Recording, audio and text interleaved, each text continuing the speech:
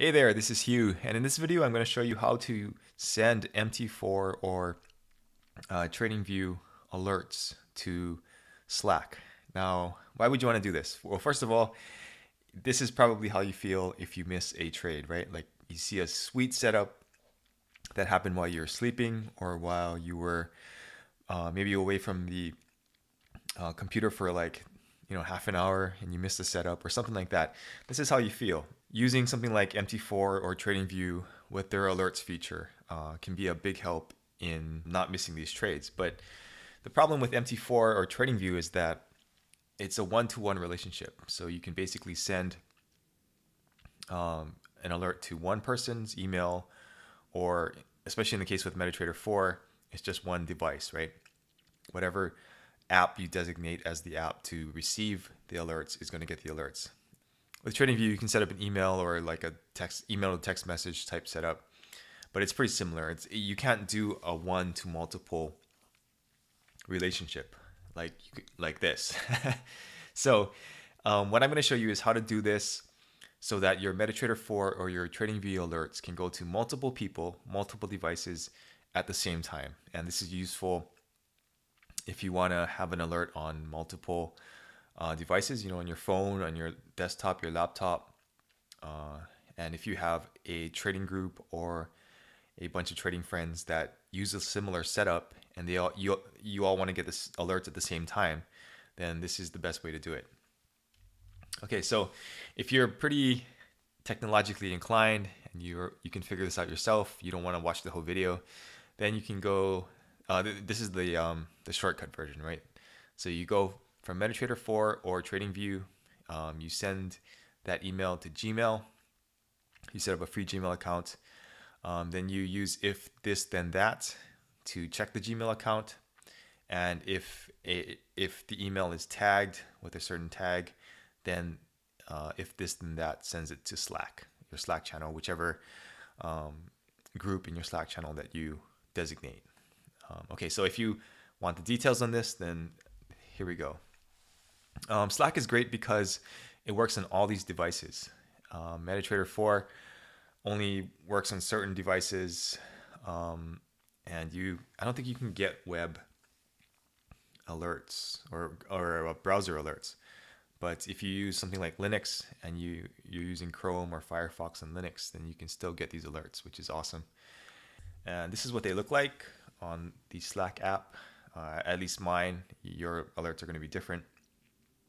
So let's take a look at how to do this.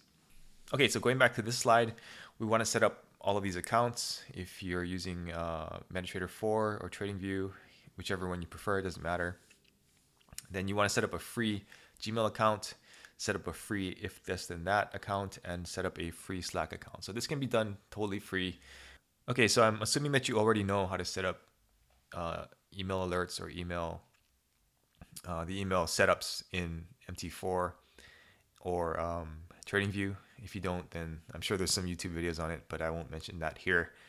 And then you're going to send it to your new Gmail account, and I recommend using a separate Gmail account because number one, you're going to give if this then that access to it, and you probably don't want to give access to your primary account, right?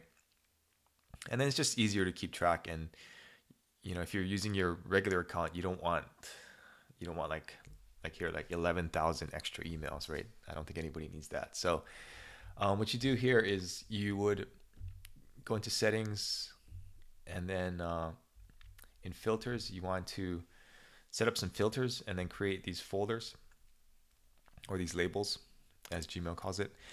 And you want to I do it based on the title. So if it says pin bar in the or the subject of the email, then it automatically goes into the pin bar folder. And then when you go to if this then that, it automatically looks for the label pin bar, and it will send I believe it's just the title of the email to one of my private groups that has pin bar alerts. And then inside Slack, you can set up as many channels as you want. You can invite as many people as you want. Everybody who has access to the Slack channel can run it on their mobile devices, on their desktop, laptop, whatever. So it's pretty straightforward. I mean, it's pretty easy to configure. If this then that is very reliable. You just use this Gmail applet and you're good to go. So if you have a group or if you've been trying to distribute alerts in a simple way, then this is the easiest way that I've figured out how to do it. And it's also the most robust. Some people were trying it where they would send the email to an email service and then that would automatically broadcast to a email list, but that's really sloppy. And if you ever get marked as a spammer, then people won't get your emails, or the emails won't even be sent. So I think this is the best way to do it. If you have any questions, let me know, but I hope that helps. All right, thanks for watching.